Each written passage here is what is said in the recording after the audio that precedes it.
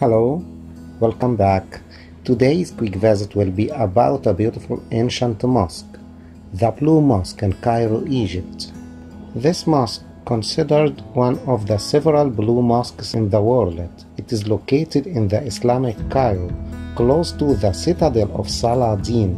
The Blue Mosque was built in 1347 during the reign of Mamluk. The mosque has another name, which is Aksonkor Mosque. Aksonkor, who was one of the builders of this mosque. The mosque is about 80 meters wide and 100 meters long, with an open area called Sah in the middle, branching to 4 hallways, with the biggest one holding the prayer Qibla.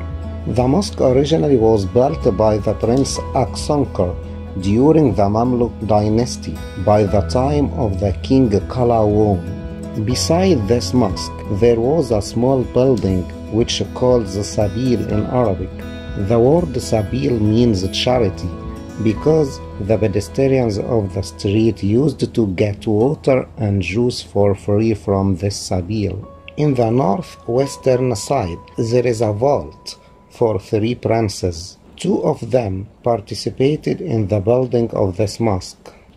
The mosque takes the name of Blue Mosque due to its beautiful Kashani wall, which is form of geometrical decorative art.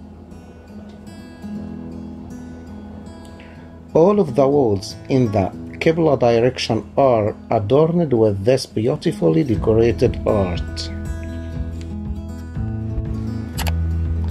Thanks for watching this easy visit for today. See you later.